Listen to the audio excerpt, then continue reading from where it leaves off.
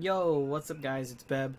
So this is going to be a quick tutorial on how we can make the skin a little more real, a little more seemingly human.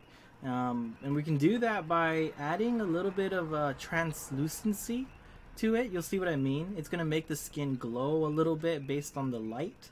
So this will require you to have a light setup. So I just put a light on the left side of my screen over here that's hitting the face like this, but I have this shadowy side over here so you can see how the light is going to affect the skin.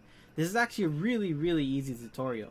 So if you go over to your shading tab, you'll have like these shader nodes over here, and you need this top section in your render mode. So we're reviewing the render mode and we have our shader tab open at the same time, and yours should look just like this, where you have a image texture of your face right here at the top. And all we're going to do is we're going to link this color down to this subsurface color. Right, that's it. So now the color is linked to base color and subsurface color.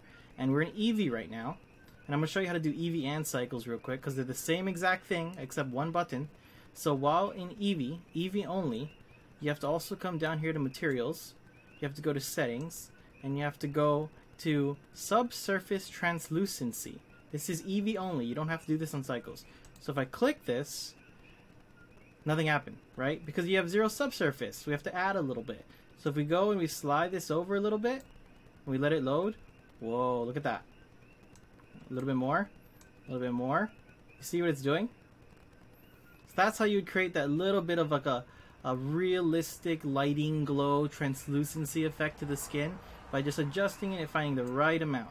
So being that I did this in Eevee, it's actually the exact same thing. If I go over here and switch to cycles, it's going to do the same exact thing, except I didn't have to go down into the settings and click that button, because it doesn't exist in cycles. It only exists in Eevee. But that's basically it.